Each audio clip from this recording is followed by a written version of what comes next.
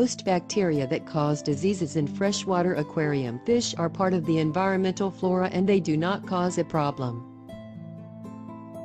However, fish that are stressed by one or more factors such as high stocking density, excessive feeding, poor water quality, parasites, temperature changes, transport or handling, etc., may have compromised immune systems, making them more susceptible to bacterial infections, and mortality can be significant if stress is not controlled. Clinical signs for most bacterial disease are not indicative, and cause of a disease based on clinical signs alone is not sufficient, if not impossible. Fish frequently may appear lethargic and inappetent.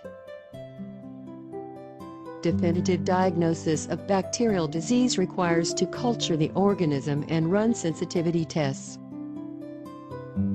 The gross signs of disease are haemorrhagic septicaemia, fin erosion, eye opacity, exopthalmos, eye rupture, erosion of the jaws, mouth, distended abdomen, etc. Antibiotic therapy is only feasible in the very early course of the disease.